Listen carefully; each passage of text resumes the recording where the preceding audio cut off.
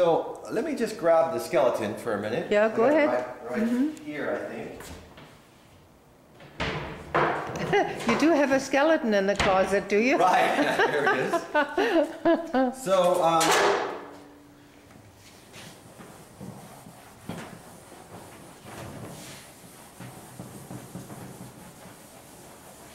So here, for example, here I am erasing the board, right? So I have choices I can make. Yeah. I can erase the board in this R rotation. Right. Which brings me more to myself. Yeah. Makes me more self-aware. So how the teacher erases the board shows something as to where he is.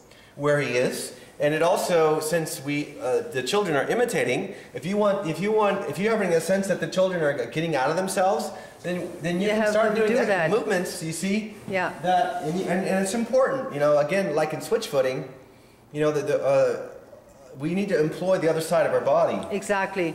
Because that's the other half of our intelligence, and we are being trained culturally to be one-sided. Yeah. And that's an important thing when the child is young. But once they hit the 9-year change. And especially when they hit puberty, we need to be encouraging our children to be ambidextrous, because they're accessing their whole being. And as you know, when you go out into the workforce, you know, your boss isn't likely going to come up to you and say, "Hey, Dean, I want you to use your left arm today. I know you're right-handed, but I want you to use your left arm today to do some of these activities that you do in fabricating." Or whatever you do, because I really want you to be a more healthy employee. Yeah. And so I know we're not going to make that much money, and your production level is going to go down, but I want you to be more of a healthy person when you come to the workplace. Yeah. Well, that just is not going to happen in a capitalistic society. No, because we don't think of that. No, we think about the bottom line. Yeah. So, you know, just a side note, this ambidextrousness, so I talk about it on the website, really important. So you see what I'm saying? You as a teacher can then, you know, or maybe the kids are they need to wake, or they need to, I don't know, they need to chill out, or I don't know. Well, they get too incarnated. You need to too contracted. Too contracted. You need them to lighten up. I call it when they have constipation. Yes, constipation. You do it the other way around. You can stimulate the life force. Exactly. You know, this is dampening it down. Yeah. Yeah. It's being more wakeful. Right. It brings consciousness, and this is loosening it up. Yeah. The Kundalini sound, I call it. Yeah. Kundalini is a good thing. Yeah. That, I suppose, is also one of the reasons why the jumping of the rope is so good, because you're making it either go one way or the other. Yes. You know, and for example, jumping backwards or forward or something. You know, a lot of our things that we already do in the world already have that wisdom in it. Like, you know, we do have a culture where there's more right-handed people. But I don't think that there's reasons for that. But you know, we say righty-tighty, lefty-loosey. You see, we tighten. Well, but it's actually it doesn't really you know, it doesn't really, when you righty-tighty, right? You turn it to the right. That's tightening, but actually it's a loosening activity. Yeah, yeah. But if you're all you on your left side, you see, righty-tighty. Then it's the other way around. Yeah. So righty-tighty, lefty-loosey is actually related to a left-handed person. Yeah, yeah. Yeah, so they have a different hard time to open jars and stuff. Right, exactly. But I realized this, like one day when I was teaching in Sacramento, we have these windows, and you can go to these windows in the San Juan Hall, and you can open them up, and you know, you have to go that way, yeah. Yeah, and I thought, well, you could design this so that when you actually open the cranks, yes, they both go in the L rotation, right, and they open up. Yeah. You see, and then they go in an R rotation, and they close. That would be, for me, you know, archetypally designed, so to speak. You know, or harmoniously design. or something. Harmonious design. I don't know whatever you call it, but so here we go. We have this circle, and we divide it into 12 segments. And Rudolf Steiner does something interesting with zodiac. He flips it all around, and that kind of can wig out a lot of astrology people. Yes.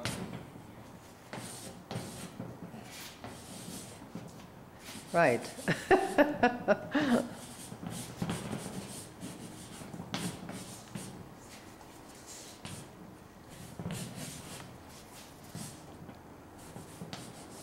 Yeah, we're talking about mirroring in astral or in etheric ways. Yeah, this is all this because he's saying how the Yes. spirit world is The other way around. the other way around, and so he's trying to bring the spirit into matter, and he's turning things around and messing with people's Yeah, minds. and it's a good idea to do things backwards. I think it is, exactly, and that's related to right and left-handedness too. Exactly, So exactly. I could even be doing this, you know. Yeah. There we are. Anyway, so what's interesting, this is the zodiac here, right? And then all around this great circle in the zodiac, there are these 12 archetypal sounds. Mm-hmm. You know, I just wanted to show you, there's not a coincidence. There's this interesting relationship to the sound L and R. Okay. Because right here you have the sound L, the sound R, and right here you have the sound B. Aha, And okay. this creates a natural Triangle. zodiacal Right. equilateral triangle. Triangle. And you can go all the way around, but, you know, with all the different Yes, sounds. yes, yes. But I'll just, for today's things, I just wanted to show this relationship between R, L, and B. Yeah. Which I think is really important. And my clue, or my thought on this was that, you know, the L and the R are rotational movements. They, with the ability to do the L and the R is, we're creating vortices. So we have an air vortice, and we have a water vortice, and one goes one direction, one goes the other. And so Frank's work is all about these two, how L and R are coming together. With the heart, yes. And also, of course, on the head you have the Yes, spiral. you have everyone's got Spiral there. spirals in their head, which is their hairline, which is growth patterns in their hair. Yeah, that often, it's interesting. I wonder if it has something to do with handedness too, or natural handedness. It could have. But anyway, good- I believe good that we for all should be looking. ambidextrous. Anyway, So you have. so what I found is that, you know, this joint, and it's the same with the arm, that is this relationship. Because we are able to rotate here, you see. We're able to do the L and the R. And it's this B sound that corrals these vortices together. Yeah. So there's a clue here, I think, with regards to the functionality of part of our skeletal system. It could be that that's the archetype for the skeleton. It could be that the other three triads, because there'll be 4 triads, one could be related to you know, muscle. The other could be related to our organs. You see, And bone. Yeah. Well, this is, I believe, the bone triad. Yeah. So there's, you know, Steiner also broke up our physiology into 4 things. I'd have to work with a doctor on that. But I believe that the heart forces have a relationship with these, With these sounds. This and that kind of a triangle. And the heart also, we see the heart is like in that ba sound. You see, is, you know, it's bringing it to form. Yep. Bringing it to form. And if you really listen to the ba, Ba. you know, it really goes ba, and it releases. Yeah. Ba. Yeah. That's what's actually happening. Well, you can see it stronger when you do the p. Yes. Because P. Yeah. And that's what's been happening with the pa. Yeah. But you don't normally see that with the ba. No. Yeah, because they're normally focused Most people on hold it. Because when you make that sound, there's this, and the forces are held, and then it's released. Because if you held the lips together, it would end up to be an M. Yeah. Right? Exactly. Good point. So yeah. you have to And you release it, and the pa is like in the g and the k. They're sonically in the same family. One's just more, one's sharper. Or lighter, and the other one's fuller. The same as the d and the t. Right, and so we have a long tradition in Eurythmy, for example, to always do our b like that and just hold it. Yeah. And I can understand that's important in certain curative Eurythmy exercises. That you know, to hold this holding it quality. But the ba, if it's done completely, is a release. It needs to. That's what the pa is doing. Yeah. The pa. Yeah. And which also then has to do with, you know, whether we're like accentuating more the inner side of our arm, which then has to do with more the minor mode. Right. Or the outside of our arm, which has to do more of the major mode. Yeah. And see the pa, you're employing this outer side. Yeah. And this you're employing inner side. Yeah. So you can see already with regards to music, the major and minor chords, or the major and minor modes, say, have that relationship to the inner side. Steiner talks about the major and minor chords and how he gives these gestures. And and the major is streaming out on the outside of our, and then more this inside. And how he does that triad, That's also, again, more the straight line and curve line, exactly. So you see all these formative principles, and he talks about that. There's a 1, 2, and then 3 to create that chord. Yeah. And this holds us back from going out of ourselves. Yeah. That last note, and then the triad on the major chord. Yeah. Whereas in the minor chord, there's a step back into oneself, not going out of oneself. So there's a step back, and then there's this caving in on oneself, and then there's like this holding back. You can almost do it like that. Yeah. You can almost like so you don't like go too far in and go crazy. Yeah.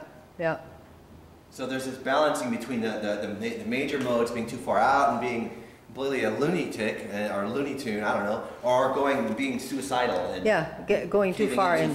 Yeah. With the major and minor modes.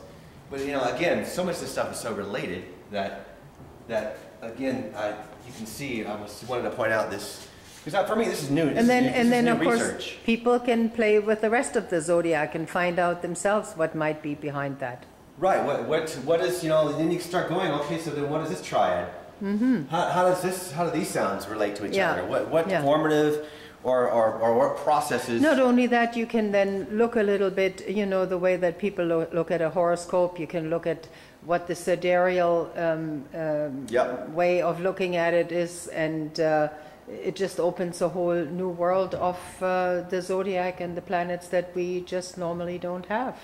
That's right, because in essence, applied eurythmy is a conscious inquiry of these principles and elements that Rudolf Steiner shared with us in speech and music. Yeah. We have to start asking the questions. We need to start dialoguing. It's a co-creative process. Yes. Rudolf Steiner brought all this out of his spirit, but we need to collaborate now. And I would love it if people would take an interest in this and start emailing me, or we can start working together. Working together. Right. We can do it right here at the research center. Yeah, that's right. So what research center are we talking about? Here. There we go. Well, thank you for now. We might do more later. You never know. Check it out from all angles. Each kite has got the right.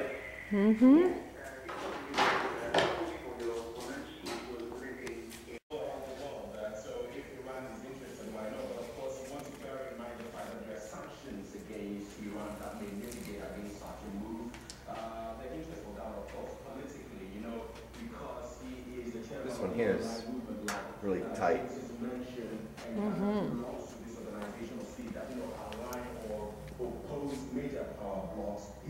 Yeah, that's the way to go.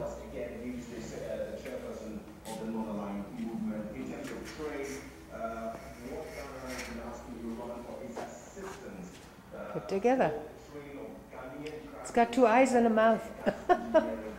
Right.